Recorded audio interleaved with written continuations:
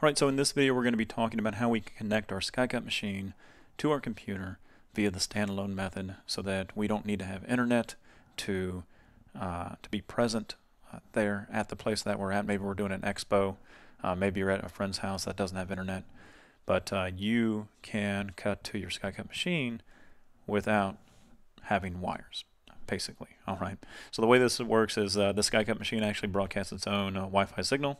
You connect to it via your computer, and then inside SignMaster Pro you're able to send all your cut data to the machine, and the machine's able to read it and cut it out for you. Alright, so again, no wires, and the beauty about this is you can have multiple computers connect to it and send it cut data. Okay, so there are a few things that we need to do in order to prep for this, and we need to go to the machine first so that we can tell the machine that we need to be in standalone mode.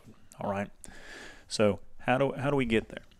Well, if we take a look at our machine, we'll go ahead and zoom in here. So we need to go to the Wi-Fi settings. So we go here, very top left, we click it. The next thing is we go to the Wi-Fi, so we'll click the Wi-Fi. Now once we are there, we can click the push and hold for 3 seconds. This will put it in default mode, which means that it's not connected to any kind of internet. And you'll notice that it turned red, and that gray button is now disabled where it says wait. What we're looking for is that yellow or that orange band at the very top to actually turn green in the top left and give us an ID name as well as an IP address. Okay. Usually takes about 1.5 minutes to 2 minutes. Alright, perfect. There in the top left we do see green. That means it's broadcasting its own signal now, or it's connected, right? And if we take a look at the next thing here, it says hi-link, then underscore F719. Now, yours will read something different. They are all unique in that respect, but you will see a hi link, underscore, and F, and then some sort of number. And then following that number is the IP address, and you're going to want to write that down because we're going to need that for SignMaster.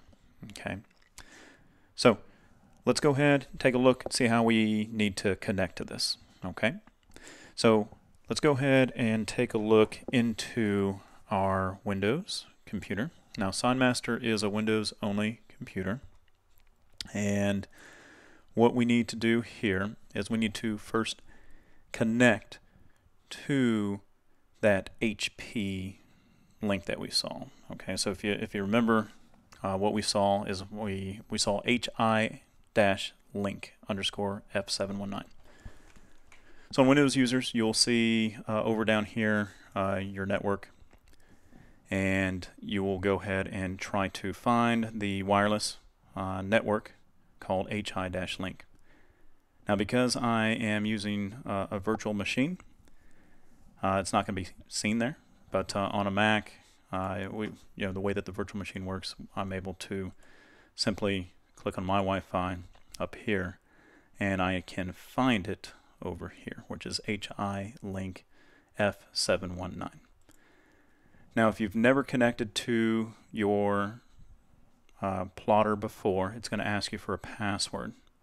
The password is the following: 1, 2, 3, 4, 5, 6, 7, 8. So 1 through 8, you're going to type that in, and then you'll be good to go as far as connecting to it. All right. Now, the next thing that we need to do is we need to do the following. We go up here, and we click on this button here, and it says Vinyl Spooler. Click on Vinyl Spooler.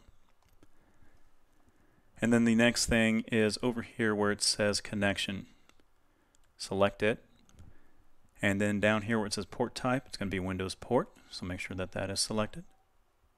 And then over here where it says Port, TCP. And we're going to want to make sure that we click the Configure button. And the number that goes in here is what we saw right here, which is 192.168.16.254. Okay, so we make sure that that is in there, and then the port 8080. We can click test, and will let us know that the port is okay. And then we can click apply, and we should be good to go. Now you can always test anything. You know, you can, for example, I have a circle here. Now I don't have any blade or any pin in the holder, but I would like to see it move. But anyways, I'll go ahead and just demonstrate that we can do that. And let me go back to this scene here. Go to send to cutter, and now we can go ahead and click on the cut now if we wanted, just to see if it worked. And then this menu will appear here. I'm going to go ahead and click on yes, and then we should see the housing move. And again, I don't have any blade or pin in there, but it's just there for a test. All right, so hopefully you learned something on how to make your SkyCut machine go in standalone mode so that you can cut without internet, whether you're at someone's house that doesn't have internet or maybe an expo, for example. Okay, but thanks for watching, and we'll see you next time. All right, take care.